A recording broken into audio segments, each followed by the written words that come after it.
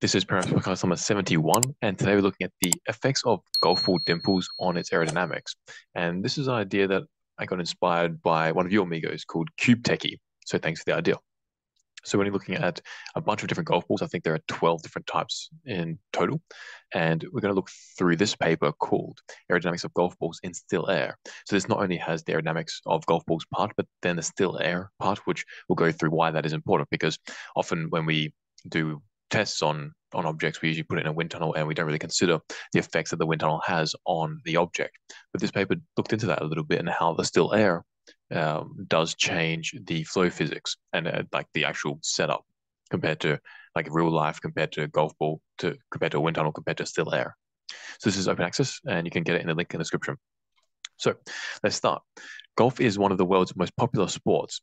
Golf ball aerodynamics have been studied for over a century, which I didn't know. I've been playing golf for quite a while, and I'm pretty decent. You know, some people have said that I'm the Australian Tiger Woods. Others have said that I'm the American Greg Norman. I'll let you decide which one it is. So the first controlled experiments were collected in 1940 or the 1940s with the advancement of wind tunnel technology. So over 100 years have been going into golf ball dimple design. And in fact, actually, historically, back like hundreds of years ago when golf was still was first originating and being played, they played with like these little leather sacks of, I don't know, whatever was in nothing, like sawdust or something. I don't really exactly know, but there was like a leather outside, and it was often not even spherical. It was like squashed from playing over time. So they were really dodgy, and then they became much better with modern golf balls. So for balls with spin, it is convenient to describe the ratio of the angular velocity to the linear velocity by the non-dimensional spin factor S, defined by S equals the angular velocity times by the ball radius divided by the velocity, the translational velocity. And spin is a massive part of the game of golf because depending on what shot you want to play, you can put a lot of spin onto it or not much spin. And depending on what spin you put onto it, you can get the ball to really float a lot. Like it descends very slowly. For example, something called a flop shot, which is what you'd play when you're very close to the green. That often gets a lot of air and you have a lot of spin on it. And then putting certain spin on it, you can get the ball to move in the air. And also when it hits the ground, it will also spin to whichever point you want it to spin. The better you are, the better you can do it. So the amount of spin that you put on the ball really depends on the shot that you're playing. A drive, which is what they're going to be looking here, that's when you're trying to hit the ball the furthest possible. And generally speaking, you don't want to put that much spin on the ball in one of these situations because that will typically reduce the distance that you can go. Just through experience, that's what we will learn. But in certain circumstances, you might want to put a little bit of spin in certain ways to move it around trees, perhaps, or whatever you want to do. So, aerodynamics of golf balls have been studied in wind tunnels where a ball is held stationary in moving air. So, a bunch of people, they've done some research onto it and they've conducted these studies in wind tunnels. Wind tunnels are known for good control over airspeed and ball orientation, but have difficulty supporting the ball and adding ball rotation. Wind tunnels correct for blockage effects using empirical factors and use scaled ball models to study high Reynolds number regimes. So there are two major problems with this. First, wind tunnel blockage corrections are never actually accurate. They're always like a band-aid to fix the underlying problem. And the underlying problem never gets fixed because wind tunnel correction factors is like when you have a force, let's say you have a force of 5 newtons, you then have an empirical formula that you put it through and you say, okay, well, based on the amount of cross-sectional area this object takes up, we should add an additional 5% to the drag or whatever it is.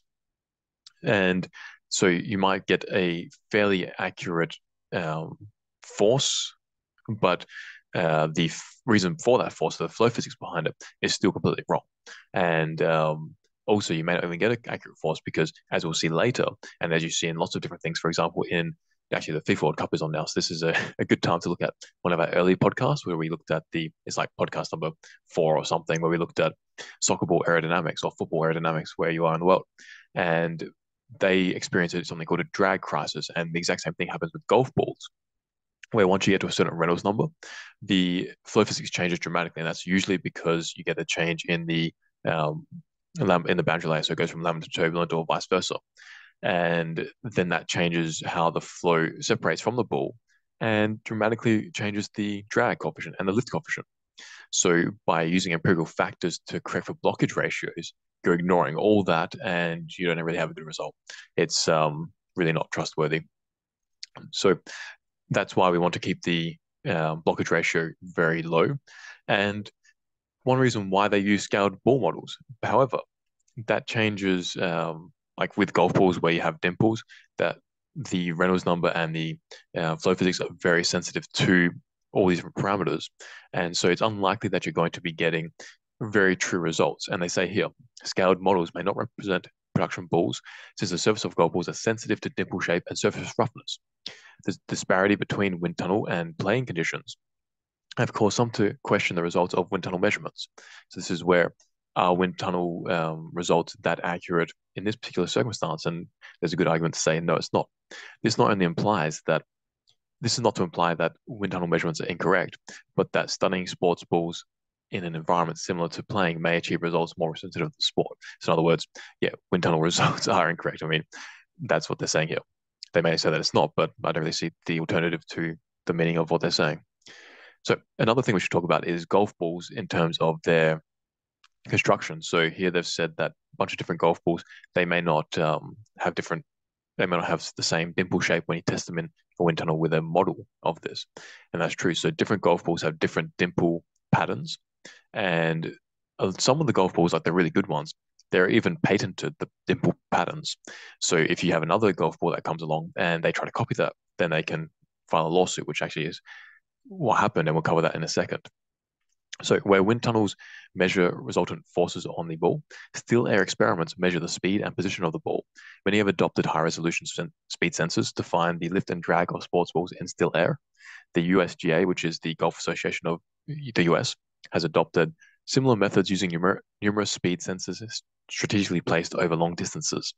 To the author's knowledge, no academic study has analyzed commercially available golf balls in still air at sports like speeds up to 90 meters per second and spin rates applicable in the actual game.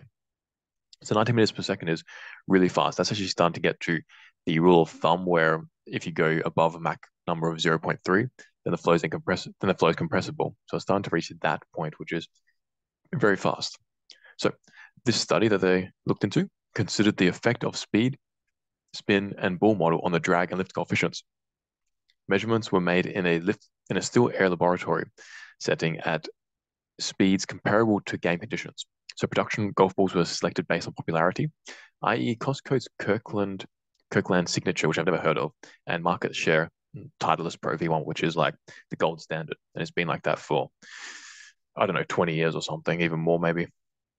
So the combined effect of lift and drag was considered by calculating carry distances for a driver shot comparable to playing conditions. So this is really what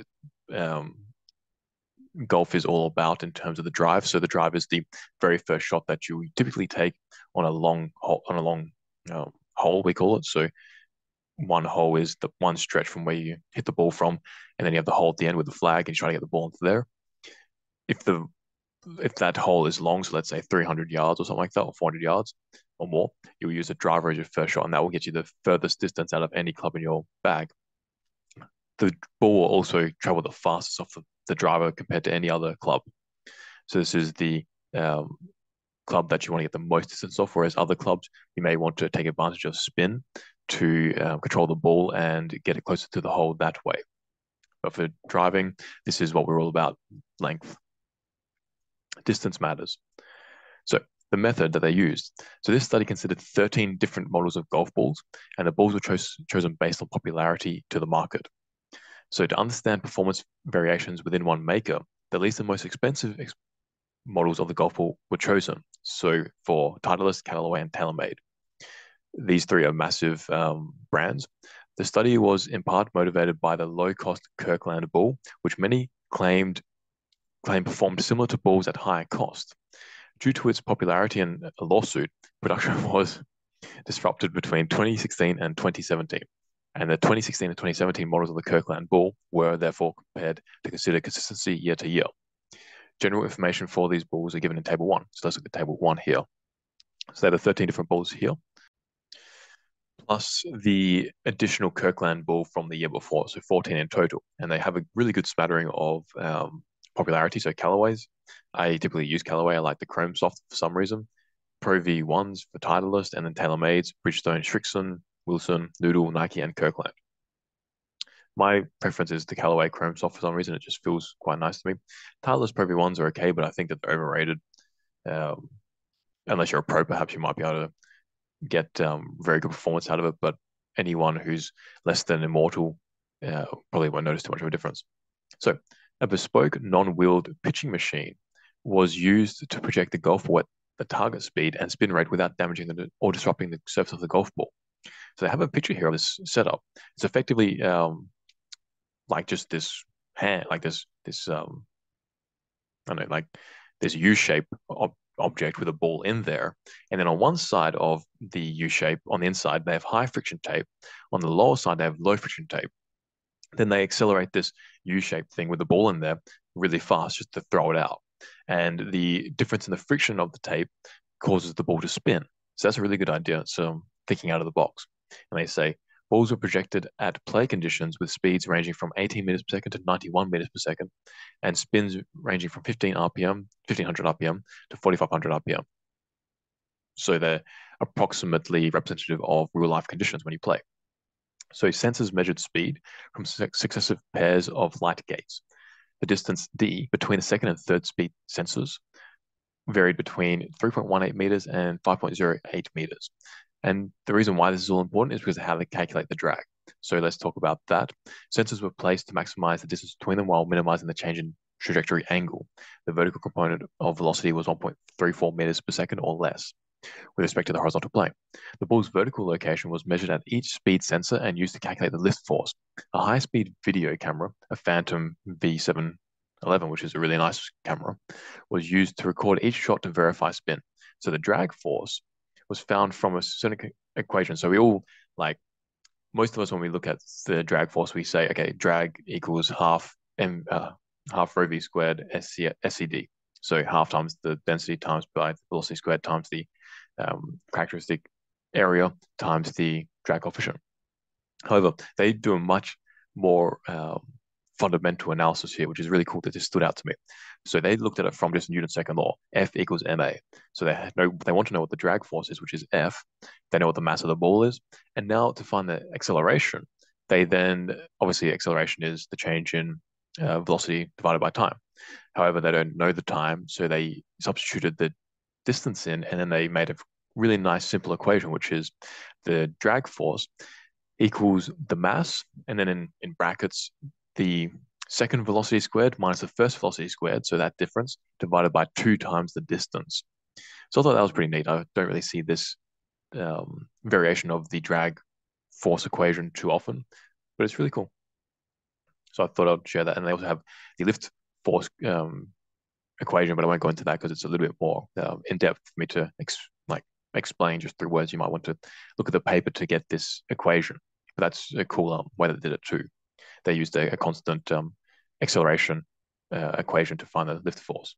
Now they have graphs showing the coefficient of the drag as a function of the Reynolds number for non-rotating balls, and also the drag coefficient and empirical fits for the Kirkland with spin. So remember that ball that was performing very well, but then they had to stop it because it had a lawsuit against it, and it was a very cheap ball. It probably just got a lawsuit because it was just so good. I don't know. I don't know whether it was that Kirkland infringed upon some intellectual property or whether it was just too good, so they came up with a phony lawsuit against it or whatever. I'm not going to talk about that because I don't know. Anyway, error bars indicate the standard deviation of data, which is good because standard deviations and error bars are rare on aerodynamic experimental data, and we should have it more. So let's look at the Reynolds number and the drag coefficient with different Reynolds numbers. First of all, they have the drag coefficient of a smooth ball, and interestingly, compared to a golf ball, pretty much every golf ball that they tested cut the drag by about 60% just with the dimples compared to the smooth ball. So the smooth ball had a drag coefficient of about 0.5. However, at the same Reynolds numbers, so about 100,000 upwards, the golf balls with dimples, their drag coefficients were only 0.2, which is really good for a spherical object. So that's how good dimples are at reducing the drag. And the main reason why that is because it really cuts down on the vortex shedding off of it, and also roughens the boundary layer so that the flow can stay attached longer. At low Reynolds numbers, the balls with the golf balls with dimples, they don't perform that well. They still have a drag coefficient of about 0.5. So it means that you need to go to a certain Reynolds number to get this positive effect of reducing the drag. And that's probably because at low Reynolds numbers, the roughening of the surface to increase the turbulence in the boundary layer isn't enough to trigger the translation to to turbulent boundary layers yet. So you need to go to a higher Reynolds number to facilitate that. So that's interesting to note. Also interesting to note is that most of the golf balls perform fairly well. I mean, there is some variation between each one, but generally speaking, they do all have a similar drag coefficient, maybe within 10% of each other. So they say a smooth sphere was included in the study since its drag is well characterized. We all know what it is, 0.5, and it was projected between 90,000 Reynolds number and 120,000 Reynolds number. And they said that the drag coefficient that they got from the smooth sphere agrees well with literature, what we know. So let's go on to other results. For each model, 2 balls were selected. Each ball was used to collect 3 shots at each speed, and the drag and lift coefficients were calculated from the average of 6 shots. So now we talk about something called a drag crisis, and crises are very common in aerodynamics. In fact, it seems like most aerodynamicists are not happy unless there's a good crisis going on. And a crisis, when you hear it in aerodynamic talk, it usually refers to a point where the aerodynamics changes dramatically. And that's usually due to it's a function of the Reynolds number. So as I mentioned above, when we're at low Reynolds numbers, the golf balls didn't really perform very well. They had a drag coefficient of 0.5. As we increase the Reynolds number a little bit, so we double it from 50,000 to 100,000, the drag drops by 60%. So that indicates a massive drop over a fairly short, a very small Reynolds number change. So that constitutes a crisis. And again, actually, the podcast that I did on soccer balls, there was also a drag crisis there. So we do see crises a lot, and I don't know why they call them crises too much. It seems melodramatic, but let's just call them a qualm. So drag qualm, and so this happens with golf balls as well. You need to get to a certain Reynolds number to take advantage of the dimples. So for the drag, non-rotating projectiles. For non-spinning balls, the average drag coefficient was near 0.5 at low speeds, as we mentioned, and close to 0.2 at higher speeds. And the largest difference in the drag coefficient between the balls were observed at low speeds, so Reynolds numbers below 75,000. Above that, they all became fairly normalized. So what this means is that the dimple pattern changes how effective these dimples are at low Reynolds numbers. So if you want to get a more turbulent boundary layer to keep the flow attached longer, you need to have a certain dimple pattern, which makes sense. What the exact dimple pattern is a mystery because most of these dimple patterns are patented.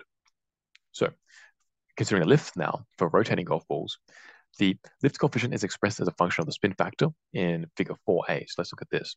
To avoid the influence of the reverse Magnus effect at low speeds, the balls were projected from 32 meters per second to 91 meters per second with spin from 1500 RPM to 4500 RPM.